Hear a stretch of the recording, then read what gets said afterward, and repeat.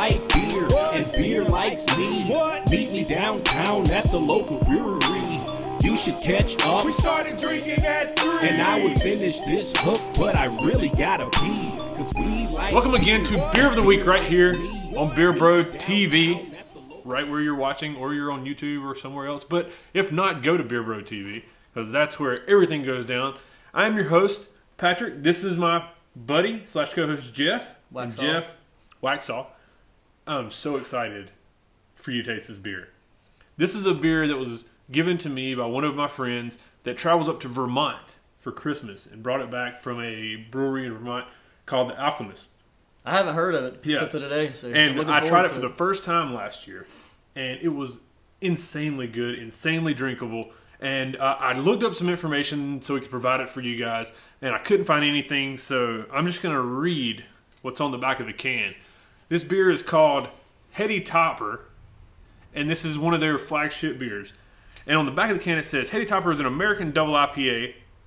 This beer is not intended to be the biggest or most bitter. It is meant to give you wave after wave of hoppy goodness on your palate.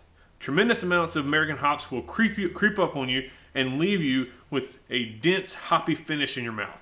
So drinkable, it's scary. Sounds awesome. So this is 8% alcohol by volume, ABV. Everybody says I apologize to the Alchemist Brewing Company in Vermont. In Waterbury, Vermont. I was about to mention that. It says right on the can, it says drink from the can. But you know what? We're going to Yeah, but we have to share. And me and Jeff Plus, know what each other have. we want to show you the color of this thing, man. This is... Yeah. It looks like a masterpiece here, so we say we try it. Yeah, like words can't make it, so cheers up. Heady Toppers.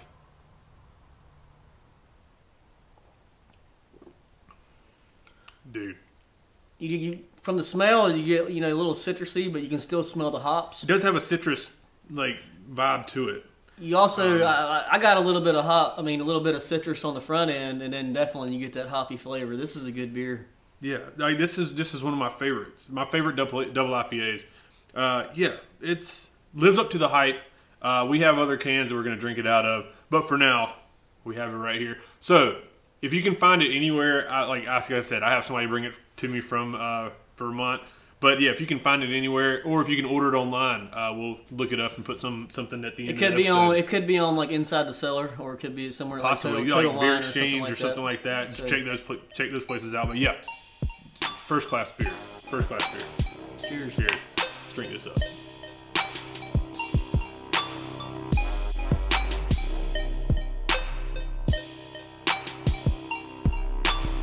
I'll give you the random fact this time. All right.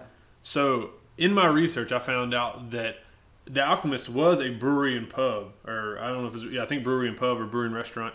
And when Tropical Storm Irene hit the Vermont area, it flooded the entire thing.